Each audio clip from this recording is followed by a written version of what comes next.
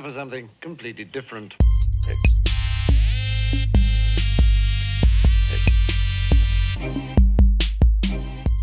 What's happening, everybody? Hope you guys are feeling great. I'm Team Kills, and what I like to do is make gaming easier. And welcome to another serious conversation about stupidity. This is where we talk about something serious that doesn't really matter at all. So, I'm going to quickly voice my opinion. I have two videos that kind of proves or at least backs up my opinion, and then in the comments you can definitely leave your opinion. Now, I understand why people saying Yareli's crap. I kind of get it. I do. I don't agree. Now, I'm not trying to say this just to say the opposite of what people are saying, so I've got something to say and I could be a bastard. Nah. Not doing that crap. I just disagree.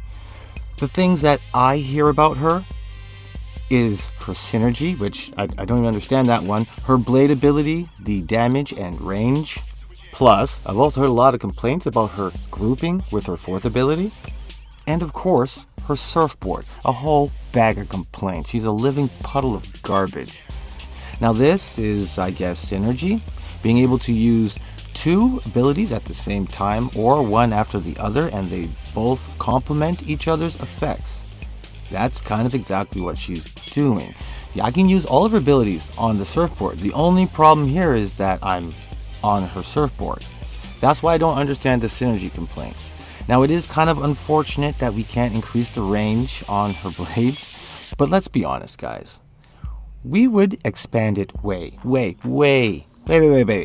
too far, and it would be no fun for anyone in the group. Now, we could go solo, but people wouldn't, and it would get nerfed. We would misuse it. We would. That being said, the abilities that she has now, it's kind of like Zaku. You could turn her into an invincible blender machine. Just stick her in a hallway, pop your operator out, and watch the fun. Her blades also have enough range that you could use her to tear enemies out the sky, kind of like an Arcwing melee for Cetus, Fortuna, or Demos maybe. Seriously, her blades actually tear enemies from level 45 down easily without thinking. That's a huge chunk of the game. I do not think there's a power issue with the blades. If you disagree, that's cool, but I've got two videos at the end of this video that you should really check out. I'm pretty sure they might change your mind, or at least open it to some different stuff.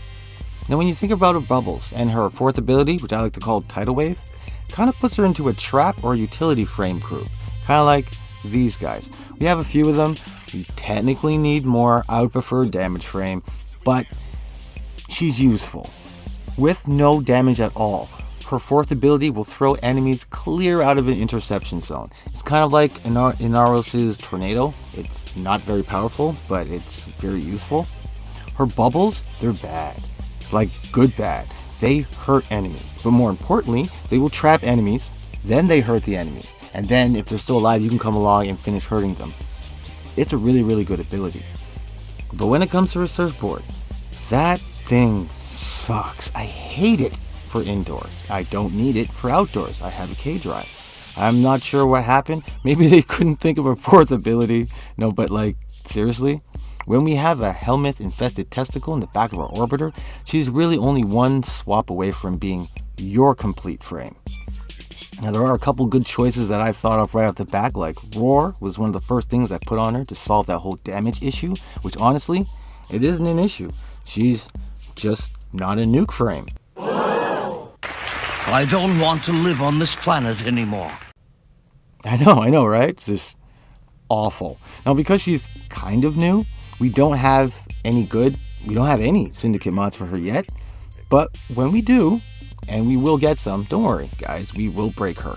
That's kind of what the community does. They turn Trinity into a nuke frame. That is the exact opposite of her original purpose. Now, we can figure this out, just give us some time. Now, I actually already got a few builds for Yareli in my one video, Yareli Swapathon, and my other one, her Big Bad Bubble Barrage build. Man, that name sucks, but they're really good builds. Now, I'm done trying to make my point. Thanks for listening to my stupidity that I've tried to make serious. Now, all I'm saying is Yareli is nowhere near as useless as a lot of the other videos find it popular or cool to say. I believe you should try her out for yourself, and you probably, or most likely, won't be disappointed. That being said, her quest is freaking awful. I hate that K-Drive shit. I bought her, and I personally still enjoying it. I feel like I did a good choice. On that note, join the team of killers. Become a killer of teams. Let me know what you're thinking in the comments. It's one of the only ways we can talk. Make sure you keep it easy in life, and remember, just keep gaming. Oh, and one last thing. This anime thing of hers, this, like, okay, it's technically anime, but as somebody who watches anime, it's like, this is not the anime people watch. I'm just saying, right? I feel like I'm being misrepresented. Anyhow.